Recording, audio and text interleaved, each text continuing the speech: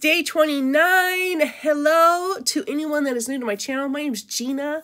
I'm in the middle of Gratitude Document, or I'm at the end of Gratitude Document, I should say, a project for Illustrated Faith, where each day I have been coming on and doing a little process video of a card and talking about the prompt in the scripture with a tiny little Bible study. And not only has it's just blessed like my socks off, it is such a great way to really dig into scripture, even if it's just one scripture a day. I try to Bible study every single day.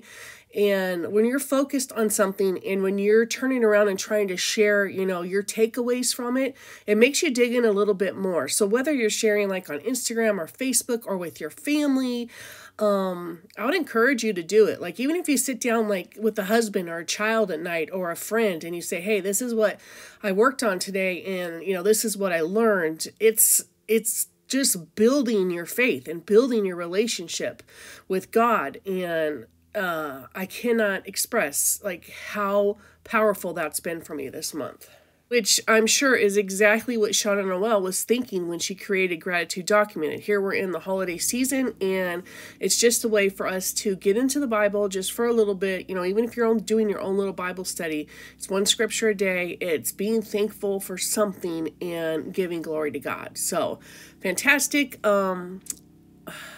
My gardener friends are across the street, so if you hear a blower or a lawnmower, that's them. I'm going to keep going. And as you can see, I'm back in my brother's shirt. It's in my craft room. So I'm not like... I have nice clothing, just so you know. I just like to wear certain things when I'm just crafting or doing things all day. And I had to bring in a black Band-Aid because, been sick.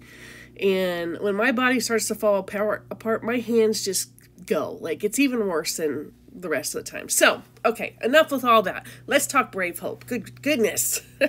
Okay, so our focus verse for Brave Hope is 2 Timothy 1:7, and it reads, "For the Spirit God gave us does not make us timid, but gives us power, love, and self-discipline." Amen. This is Paul talking to his son in faith, or writing to his son in faith while he's in prison, knowing there's a 99% chance he's never going to see Timothy again. And it's such a powerful letter. I can't imagine like writing to someone that I consider a child, knowing that, hey, I'm in prison. They're probably going to, they're going to kill me. It's not even a probably, it's going to happen.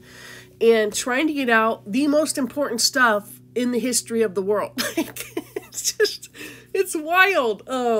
So Paul's someone that I want to sit down with and talk to in heaven. I just think, I can't imagine all the other stories he has. But anyways, he's imparting this information to Timothy, and it's essentially a handbook for Christian living or Christian life. And I wish that I came up with that, but that's my Jesus Bible.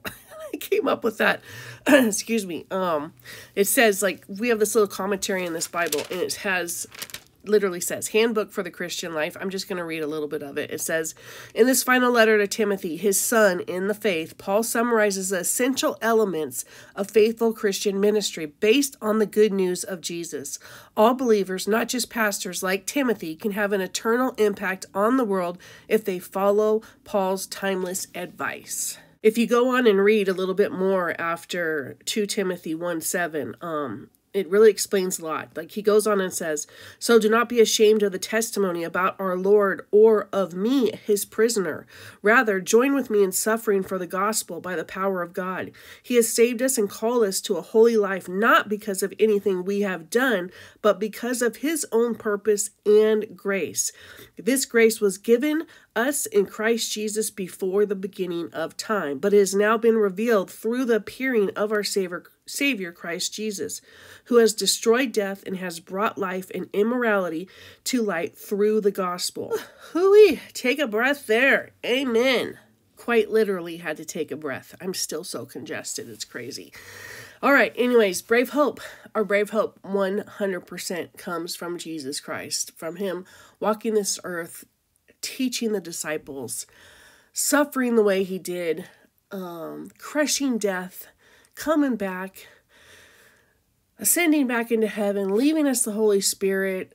Like, the more that we invest in him, and I'm pretty sure I've said this a lot during this series, but the more like we invest in our faith, the more that we invest in getting into the Bible and learning, like everything becomes stronger with us, and that includes hope. Like you have more hope. I definitely have like more hope than people around me, and it's because of Jesus. Like especially right now in this time and all the crazy, crazy things that have happened this year. Like you can just see how the devil is here on earth and impacting people and what's going on. And I still have hope because I have a Savior that conquered the world. And that's so important. So, okay, this is my card. I end up bringing in a little bit of paint. I thought it was a little too white for my background, because some of the cards I covered up completely.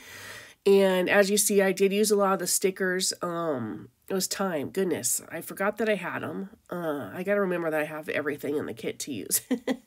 But I just bring in a little bit of yellow. I didn't like how I swiped it on there, so I ended up taking my finger to it or the paintbrush and just kind of, giving it a little bit of a smeared look.